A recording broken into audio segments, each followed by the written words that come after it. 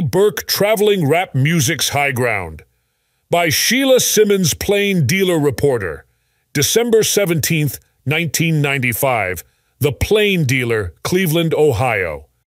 Imagine this scenario. You run a tiny Cleveland record label with no ties to the 6 major recording and distribution companies who supply 90% of music to the U.S. market. You record an underground rap album with an unknown, underpaid group. Then your artists sign with another label, release new product, and explode into a multi-platinum act. You release that first forgotten album nationally. It rises as high as 29 on the R&B charts, and it is twice flagged as a fast-selling pace-setter by Billboard magazine. What does the record industry think of you now? People have the opinion that we're geniuses. Kermit Henderson says of himself and Diego Black, partners in Cleveland's Stoney Burke Records. But the pair have hardly toiled away in waiting for the day when Stoney Burke would become the surprise success story of the rap music industry. What Black really knows is promoting product for such labels as Rap-A-Lot, Relativity, and Bellmark Records. Henderson really knows retail. Henderson's family-owned Dolls Rapid Creations on Euclid Ave has been ranked as one of the top 5 rap retailers in the country. It has been featured in Billboard magazine, and Henderson was named 1991's Retailer of the Year by Los Angeles trade magazine Urban Network. Henderson only got into the music business after people familiar with his knowledge of how to sell rap records kept sending aspiring rappers to him for assistance. Uninterested in managing and promoting the acts, but encouraged by his mother, Henderson invested in some acts. B.O.N.E. Enterprise was one of them. It was a fresh-sounding rap group that consisted of Lazy Bone, Crazy Bone, Wishbone, and Busy Bone. Flesh and Bone joined the act when it became Bone Thugs in Harmony. In 1992, they recorded the album Faces of Death, largely intended as a marketing tool to win a recording contract with a major or large independent label. But label after label passed on B.O.N.E. Nobody wanted to deal with Cleveland, Henderson says. It was like it was Timbuktu, miss. Then NWA co-founder and Ruthless Records owner Eazy-E listened to the group rap backstage at a Cleveland concert. He sent the young men to Los Angeles, where under the name of Bone Thugs in Harmony, the group recorded its 4 million selling extended play record, Creeping on Ah Come Up.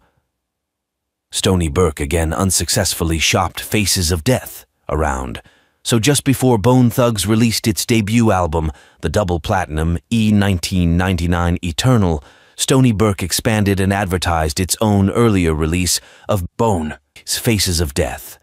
Henderson went from being a retailer, which he calls a bottom-of-the-totem pole role in the record industry, to competing with major labels in their own arena. And I wasn't really trying, he says with a chuckle. Faces of Death is of underground content and recorded on just 8 tracks. Many of today's major recordings are done in 12 to 24-track studios for better, fuller sound quality. But on its own lesser terms, Faces certainly holds its own. Still, 2 scenarios likely boosted Faces to hit status. Rap fans could not get enough of B.O.N.E., a young group who blazed the rap scene with a new sing-songy style and staccato delivery at a time when rap music was growing stale and predictable.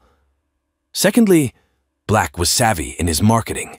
Black faxed and mailed flyers with this catchy introduction to retailers large and small. Before it was Ruthless, it was Stoney Burke. Before Creeping on a Come-Up, it was Faces of Death. Before they were Thugs, they were the Enterprise.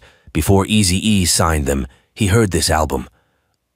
I didn't want to trick anybody that this is new stuff, Black says. It was for the true hardcore B.O.N.E. fans. So they would say, let me get this first stuff because it's true underground.